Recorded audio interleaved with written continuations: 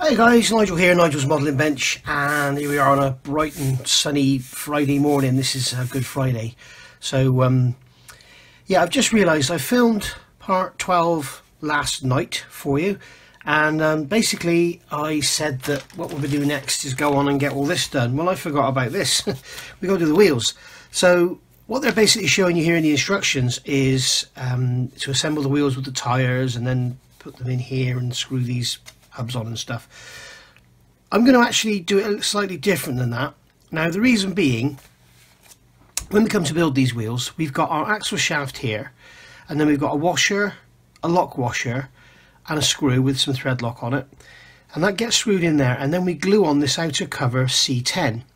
Well, basically I want to do that now on the outside wheels, and then when we paint them, weather them and wash them, or highlight them and wash them, we'll be doing it as one assembly rather than gluing on that centre cap after we've painted and everything, because we've got to paint the wheel obviously before we put the tyre on. So what my plan is here is to remove 12 of the wheels, okay, and have them off the sprue, and then we'll fit the axle and the screws and washers and everything to them, and the other 12 we'll leave on the sprues.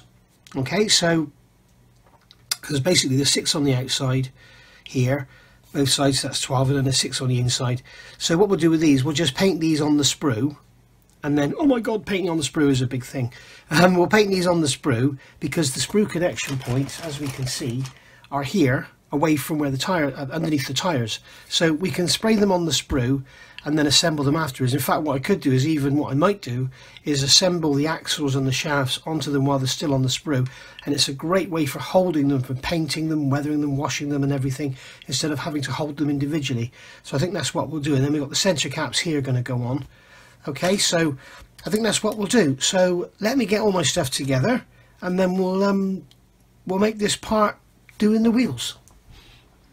Right, so what we obviously need here are our wheels, and we need 24 of them.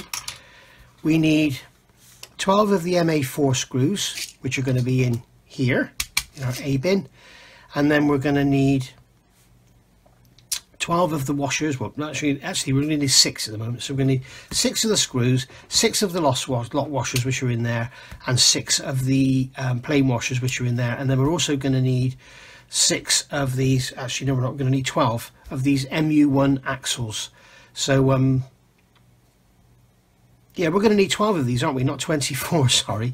12 screws, 12 lock washers, 12 plain washers, and 12 axles. Okay, now the axles are MU1. I've got them out of their bag and I've put them in the B box because we're not using any B parts here. So first thing we need to do is get all those parts out. So we will get our screws out here. So we want MA4, and we can see here that there is MA4 on the instructions there. Lovely. So we want 12 of those. What I use is a magnetic screwdriver, and I can pick up more than one at a time then. We've got a nut there. So there's 1, 2, 3, 4, 5, 6, 7, 8, 9, 10, 11, 12. So there's 12 of them. Now we want 12 of these MA plain washers. It looks like it wants to pick up everything but the washers. Better off with the tweezers, I think. 3,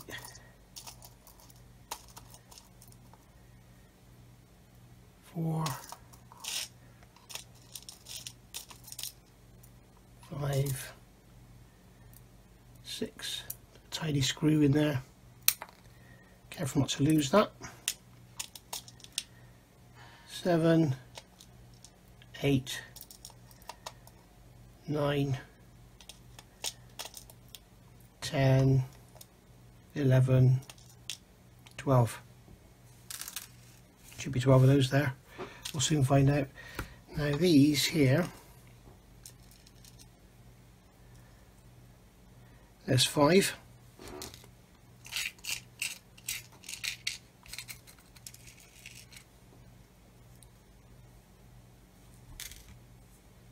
6, 7, 8, 9, 10, 11, 12. Look at that. There we go. Who said I wouldn't entertain in picking out washers? Right.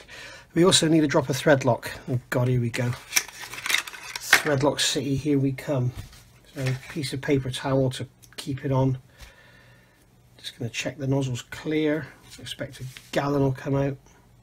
No, the nozzle's clear straight away. That's good. Here we are. Look, watch. Crazy stuff. Right. So we're going to take an axle.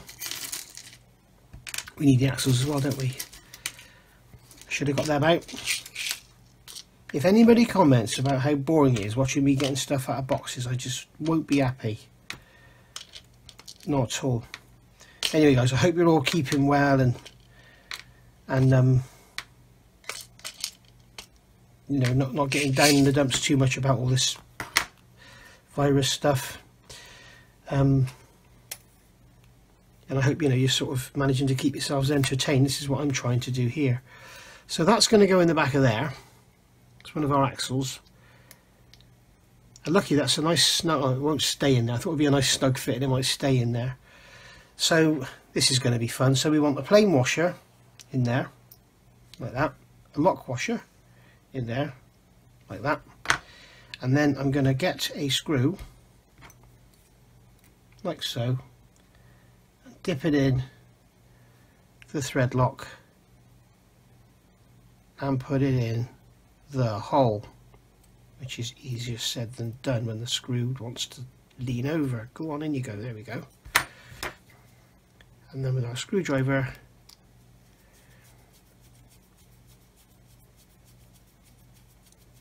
we can put that in like that.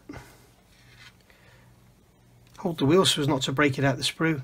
And there we go. We've got our axle attached and the wheel is still on the sprue. So we'll do another one, and I think then I'll do the others off camera because I don't think your boredom levels will stand watching me do this 12 times.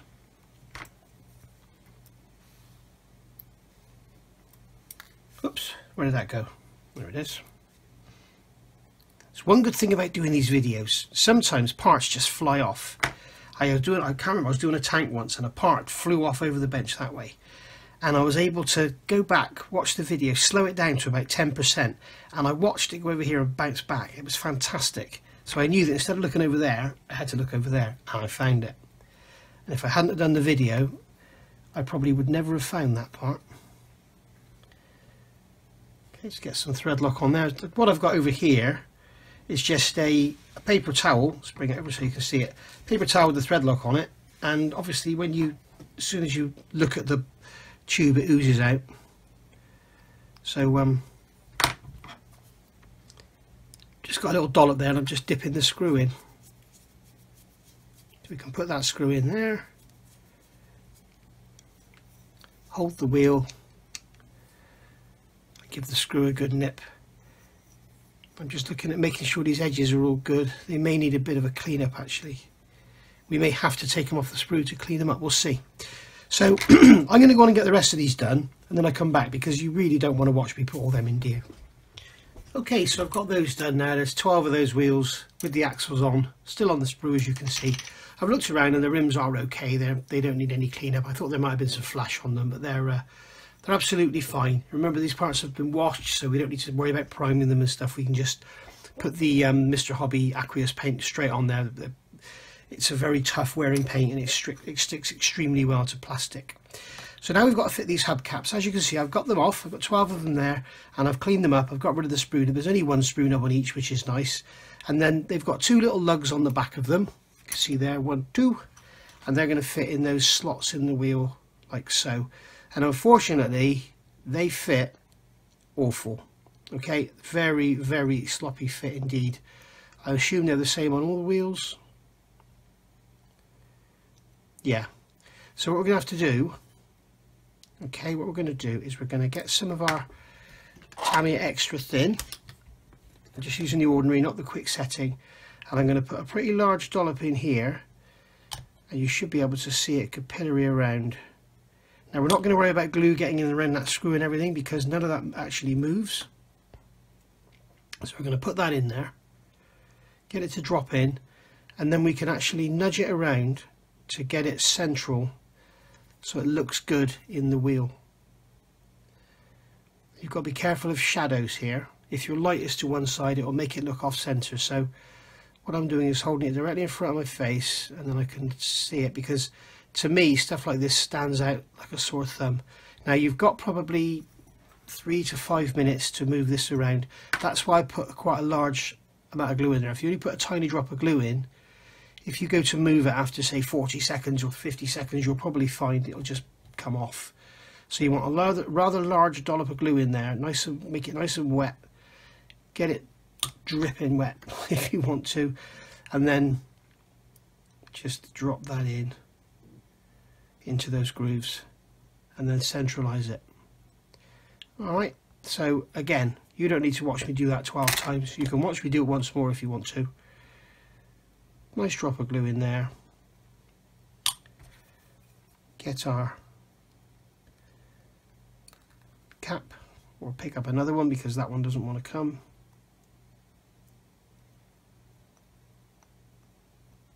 Drop it in there like so.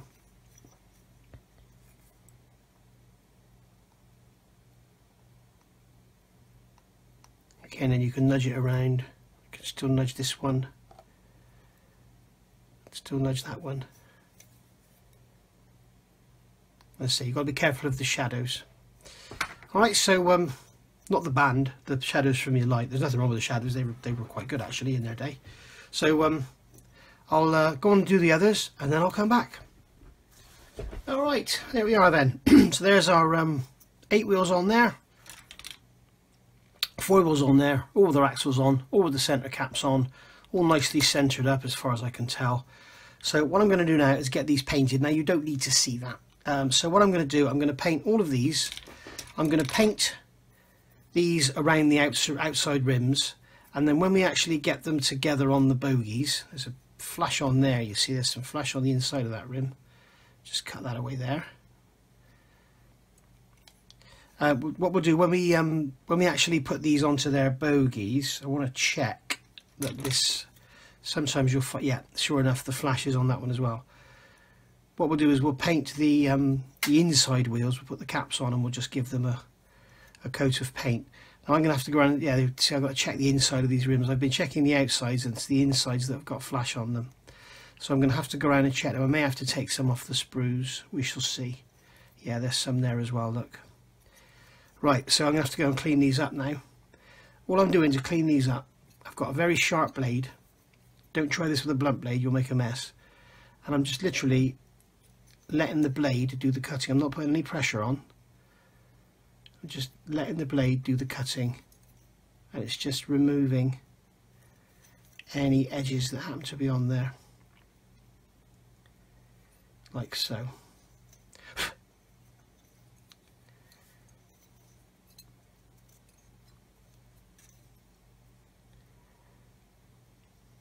There we go.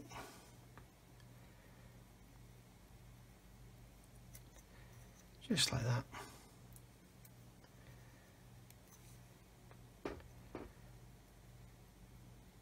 You can see there's quite a lot of flash on that one.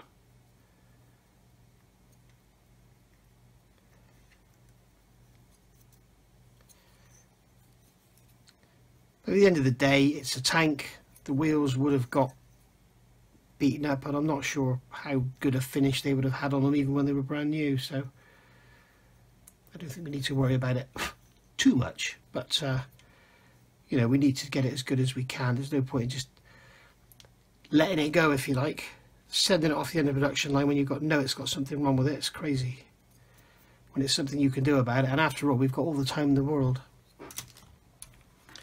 So just to show you again, this blade, you can see it's sharpened on both sides. So if it was like a chisel, you could hold it flat and it would cut. But basically, if you hold this blade flat on something, it doesn't cut. You need to tip it up to get the actual cutting edge to touch the edge. So what I'm doing is I'm just tipping it up.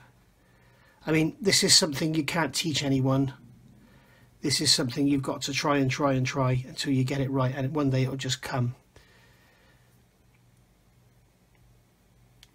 It's the same as, I'll show you something else in a minute about deburring plastic card. Something you can practice this on, actually. it's a great little skill to have in your arsenal, because it just comes in so handy for things like this, where, you know, if you get in there with a piece of sandpaper, you're going to start removing detail off those bolts.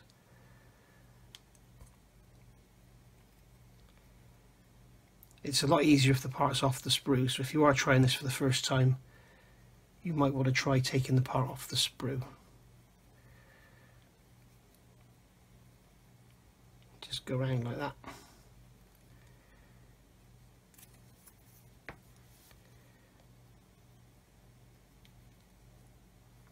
God, we've got to do this 24 times. So what I'll do is I'll do the rest of these. In fact, I'll finish this sprue, and then I know I've done 2 of them, and I'll do the other one off camera.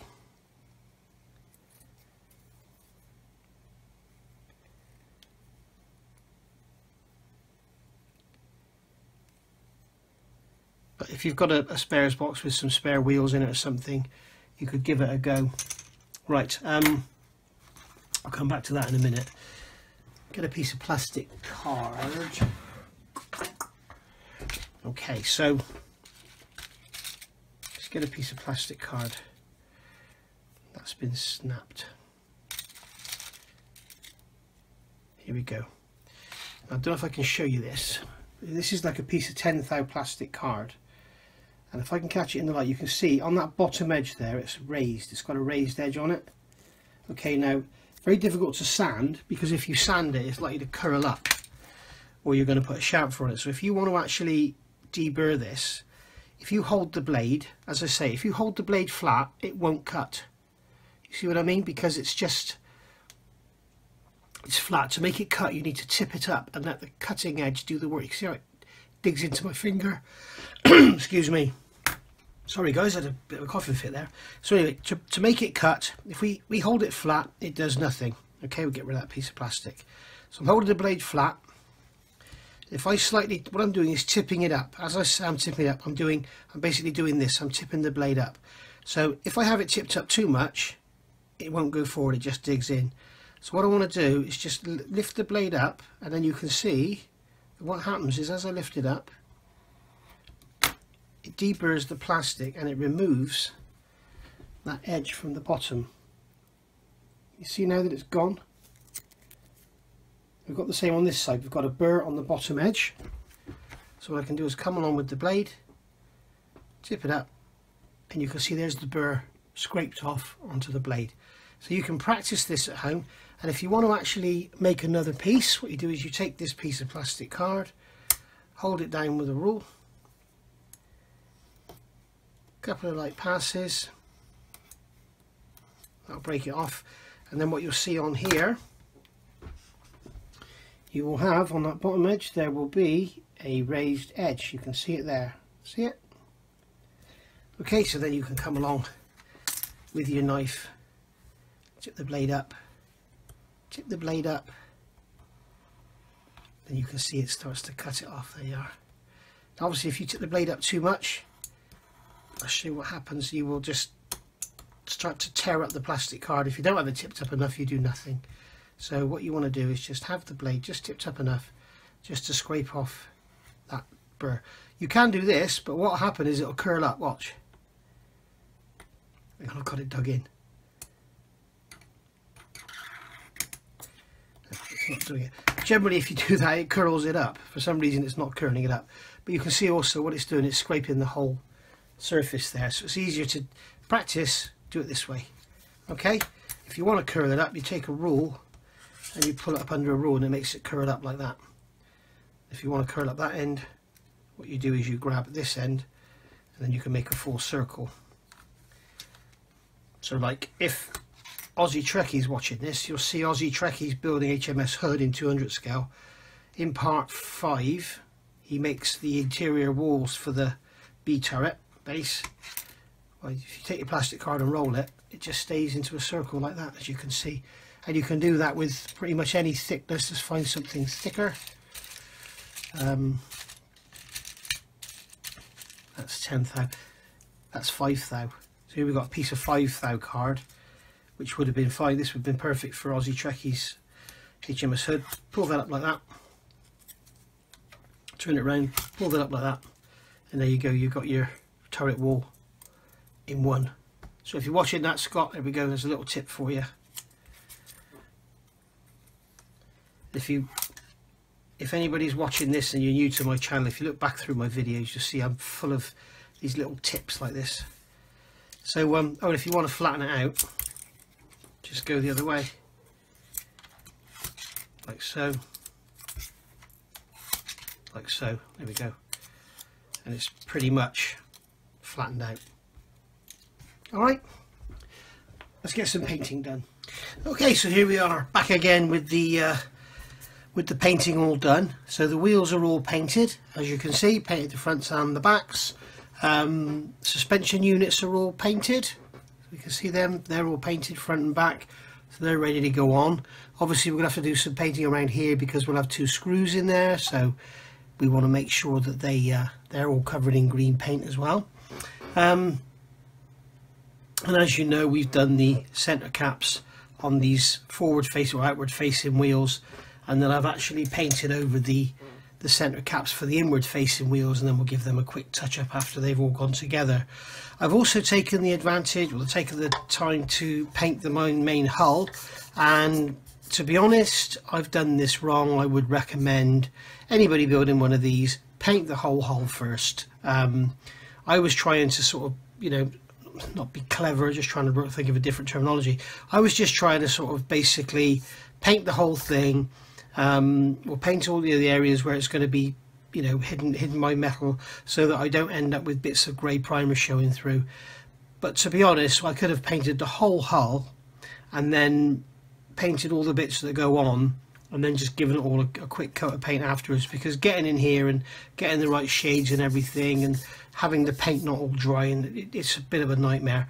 The fact that it's a military vehicle helps, because it needs to be sort of slightly rough anyway. And we can see that I've sort of done both sides. I just masked these wheels off with a roller masking tape, and they're all done. So basically all done, waiting from all the angles, made sure we got all the screw heads, and that's all done. Now on the bottom I painted it green, or on the underside should I say, I painted it green, and I've had a play with some varnishes. Now I used the MRP, this shows you how good the lids are.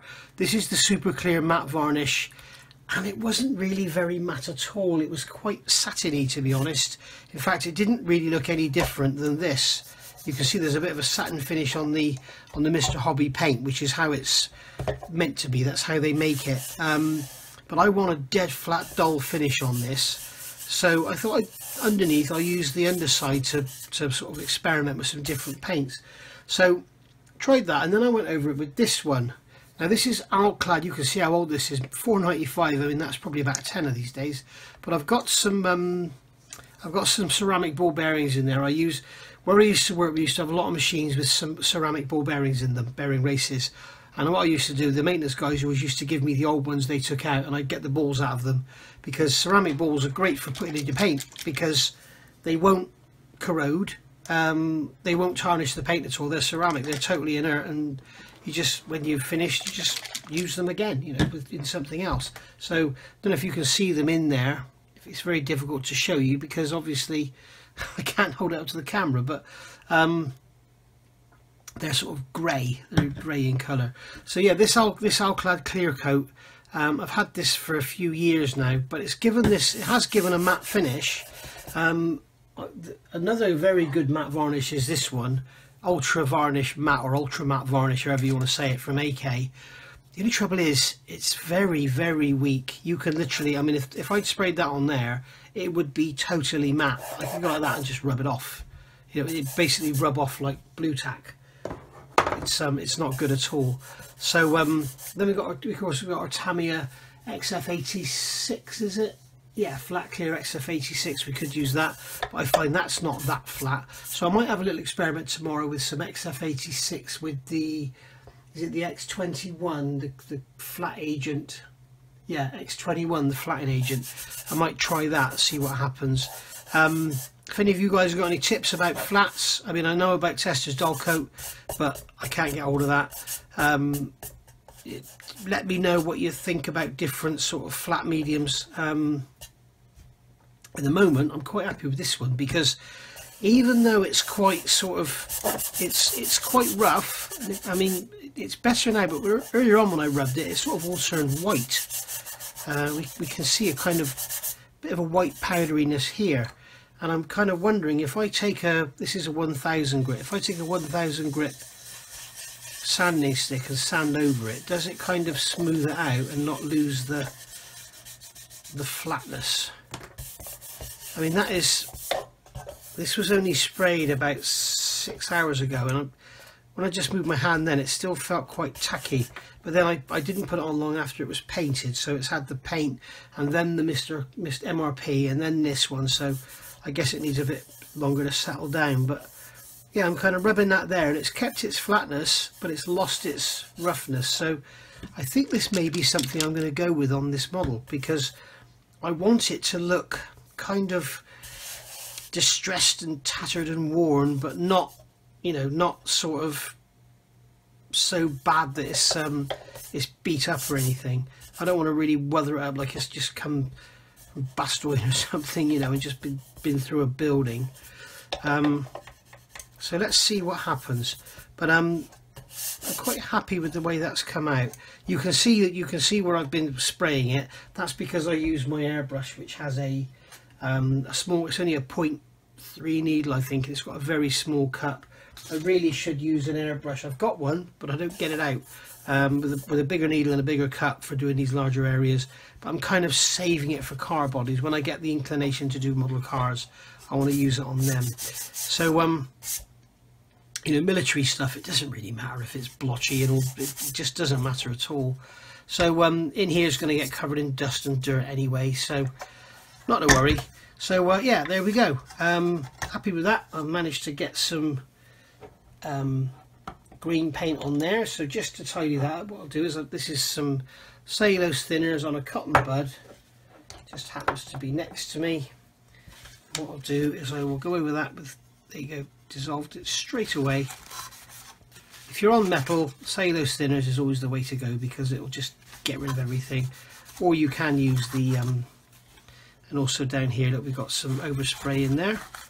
We don't need to do this, but you know, why not? Let's have it looking tidy.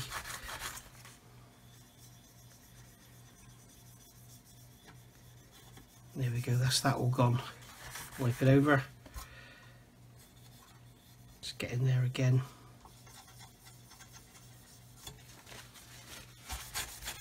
And there we go. So that's the main hull done. Okay, so as I say, let me know in the comments, because I've sort of pretty much caught up now. This is part 13. This is Friday night late, and this is going to be going out on Saturday. So we're sort of pretty much caught out now. So you're going to see this on Saturday, and you'll have Sunday to comment. So it won't be too late for me to change my mind, use something different or whatever. But I see I've got bits of dirt in the paint there. So it's actually quite nice to do this big military stuff, because you know, there's a hair in the paint there I can see, and I've just scratched it there. You can see how hardy this paint is. I'm rubbing that with my fingernail, and it's not all scratching off, it's just making it a glossy line in it, and I can rub it with my finger and kind of almost get rid of it all. Yeah, these Mr. Hobby paints really are good, really are good. Okay, so there we go. Let me know what you think, guys. In a minute I'll come back and we'll do some dry brushing on those wheels. Okay, anyways, as promised, dry brushing on the wheels. And this is basically an experiment. Now I'm doing these inner wheels because they're going to be painted again anyway, so I just want to see how this works. Now in my last dry brushing section, which I think was like part 9, I talked about dry brushing. I used acrylics, and I explained in that video that I normally would use enamels, and I still got questions, why don't you use enamels? Basically, enamels are the best paint there are for dry brushing, but there are only, well, there are 2 downfalls. One is the smell. When you get enamels on your cloths and stuff and you chuck them in the bin, come back to the room the next day, the whole room stinks. No matter how small amount of enamel thinners you've got on there, it stinks. And the other thing is, if you're using oil washes or anything thinned with a odorless thinners or enamel thinners or whatever, when you put the washes on, you tend to whitewash the dry brushing away. So if you're going to do your dry brushing first, it's best to use an acrylic. Now, I noticed on my video, some people commented, James Mower being one of them, fantastic modeler, go and look at some of his work.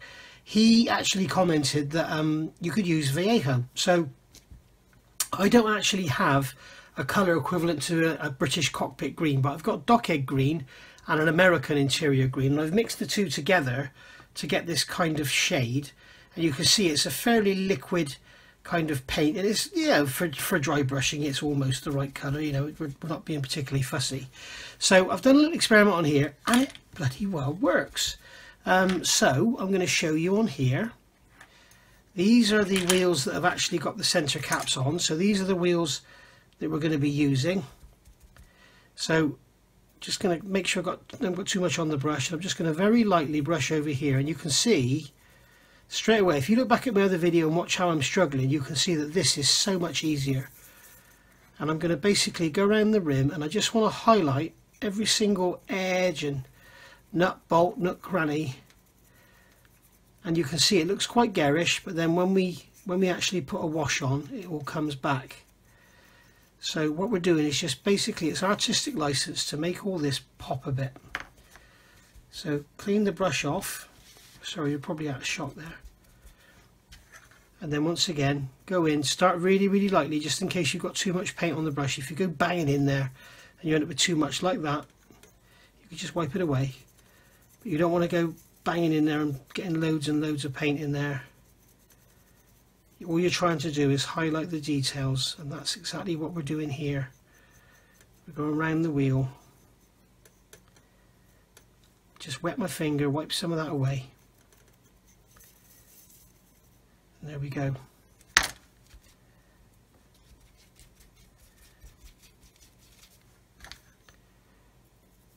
Okay, so there we are.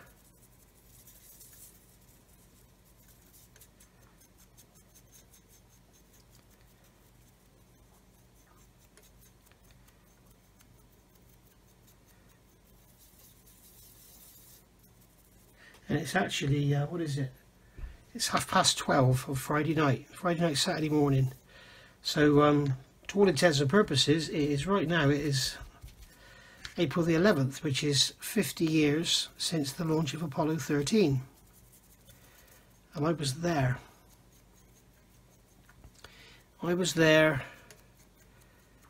Stood on the water side, and I watched Apollo 13 go off. And then I have a lot to tell, which one day I will tell you. Now, I know a lot of you, or some of you, are keen. There's the bell just got, if you hear my clock just go. So it's 12:30. Yeah, basically, a lot of you are dying for me to do that 1/96 scale Revell Saturn V. And I said that I've always said may, start it tomorrow, or today should I say, April the 11th, to celebrate the launch, the 50-year anniversary of Apollo 13. However, having said that, it's not going to happen, and I'm very sorry. There are two reasons. One, I am getting a lot more than usual comments about starting builds and not finishing them, and it's almost like hate mail. Even though I'm getting many subscribers, I'm still getting this kind of hate mail about not finishing kits. So before I pick anything else up, I'm going to finish what I've currently got going on. So what I've currently got going on is this, the Buk, not a book, the Buk, the Russian missile launcher, and the Land Rover. Oh, and I've also got the radio controlled Land Rover going on my other channel, on the Land Rover channel. Now, I'll be honest with you, the amount of stuff I'm getting, I've got my YouTube set up now. Just wipe that off with my finger, get that excess off. I've got my YouTube set up now so that if somebody puts a negative comment on the channel, or anything that YouTube think is negative, they seem to have themselves sorted now. Basically, it doesn't show, so you guys don't see it. Now I get a chance to filter it, and then if I like it, I can give it a tick, and if I don't like it, I can bin it. And I'm getting more and more and more. And I'm also getting, I don't know, I think everyone's getting this, it's not just me, there's a hell of a lot of bots out there. You know, you see all these comments like, great video mate, great content, brilliant. You know, and it goes up 20 seconds after you've loaded an hour and 20-minute video. You know, how can you possibly say that after 20 seconds? You know, the video's only been up for 20 seconds and you're saying great content, brilliant video, right? So I don't quite know why they do it. I don't know what they have to gain. But whatever. And if you actually go and hit on their channel, they have no content. So yeah, a bit weird. I don't know what it's all about. I really don't know what it's all about. But yeah, unfortunately, modern society is becoming I don't know the right word to use, but it seems that people that are out there just sort of trying to do something, provide a bit of entertainment on YouTube or Facebook or whatever, they're getting hammered by people that don't necessarily agree with what they're doing or whatever. And you know, it's no longer sort of, I'll just switch off and I'll walk away, or why are you doing it that way, I would have done it this way, or tell you what mate, if you try this that works a lot better. It's like, yeah, you don't know what you're talking about, you're shit, you did that wrong, that's wrong, you're wrong, why are you doing that? And you know, it's not upsetting, but when you've spent, you know, an hour and a half filming a video over 2 days, and then an hour and a half uploading it, and then waiting for, or editing and stuff, and then waiting for all the stuff to start working to you know, you get it uploaded, then you have to upload it onto your computer, and then you have to upload it onto YouTube. Once you've waited for all that, and then you get on to receive those comments, you kind of think, you know, this isn't worth it. It really isn't worth it. And I am seriously considering, I must be honest, I am seriously considering just packing all this in, because it's just not worth it. It really isn't worth the hassle and the complaining. Well, not the complaining, I'm complaining. It's the hassle and the kind of hate that you receive. You kind of think, you know, why you some people I think can just ignore it, but you kind of sometimes take it personally, and you know, when you get so much of it, you think, like, what's the bloody point, really? You know, what's the point? It's like if you had a next door neighbour that you're absolutely madly in love with, whether it be a man or a woman, and you absolutely keep on trying to just get them to go out with you just for a drink, just for one day, and every time you speak to them they punch you on the nose. After a while you kind of think, really, is this really worth it? Nah, just pack it in, walk away. So that's seriously the way I'm thinking, guys. Sorry, but that is how I'm thinking. So anyway, enough of the moaning. There we go, that's the dry brushing done. We'll leave that to go off, and then we're going to get the tyres on these and get them on them. Whether that's going to be in this video or the next part, I don't know. So we'll see how it goes. In fact, what we'll do is just try on here. Let's just see, we'll do it on the back. We'll see how it works. Let's just try a bit of dry brushing on here.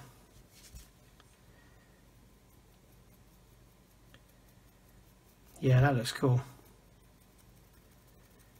Let's pick it up on the edges of that springlet, so when we put a wash in there, that spring will really pop. I'll just keep the brush going in the direction of the spring. You do the same on this side. Keep it subtle.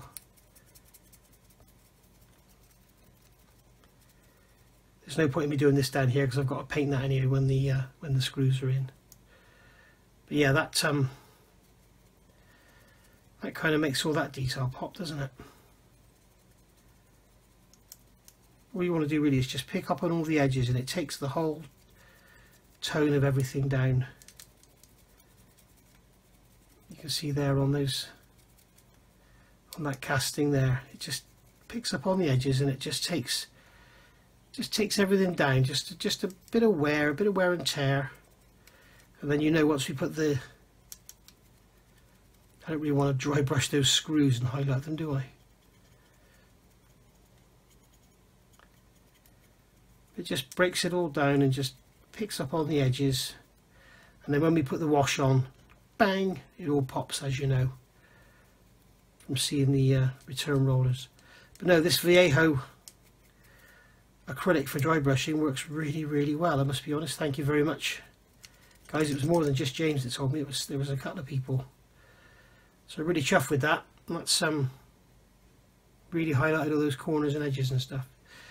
So yeah, I think we'll call that a day for part 13, and I'm going to go on and I'll carry on and dry brush these suspension arms, and then I'll do one more for you on camera, just so you can see, and then we'll move on. But whatever happens, guys, if I do decide to sort of kill the channel, as it were, then I will definitely finish this one.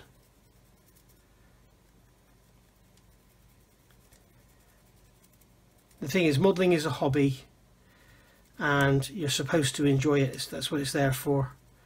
And if you go online and you sort of think, well, I'm going to enjoy posting videos for the people to watch, share the knowledge and stuff, then great.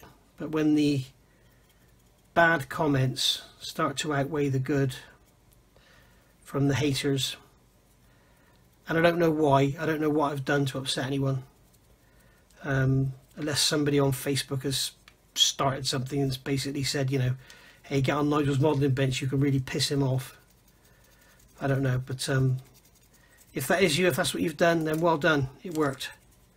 And all you've done is you haven't pissed me off at all, because all I'll lose out of this is about, like I say, about £100 a month from YouTube, which probably works out about 50 pence an hour, if that. Probably 30 pence an hour, and the few bits and pieces I get sent, so that's not really the end of the world to lose that. It's certainly not worth putting up with the shit that I'm getting.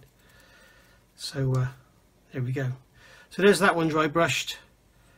There's two of them. You can see how much better that looks when I put it next to a standard one, or one that's not been dry brushed. You can see it kind of makes it, just brings it out. What you're trying to do is make it look like it's been used and stood in the sun. So I'll carry on and dry brush the rest of them, and then I'll see you back maybe tomorrow, part 14. Thanks for watching, guys. Stay safe, stay safe, stay safe, stay safe, stay in, and do what your government tells you. Bye for now.